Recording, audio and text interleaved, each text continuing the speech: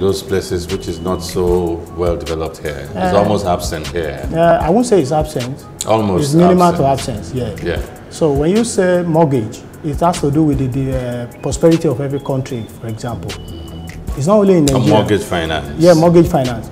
You know, before a bank, it is bank that gives mortgage.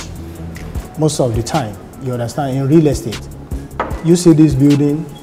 I'm a banker. I want to buy it. Yeah. I will approach my bank. Can you guys lend me money to buy this building? Then it comes back to the issue of me. Who am I? How long have I been working? What's the security for my jobs? And so on and so forth. Because in a country like United Kingdom, you need like 20 years to pay back your mortgage. Or even 35 in some instance. So now, if something happens to you between, they're going to repossess your property. Yeah. Look at here. You can just wake up one day and your job has fired you. You won't even be able to log in your office. So what happens to your real estate?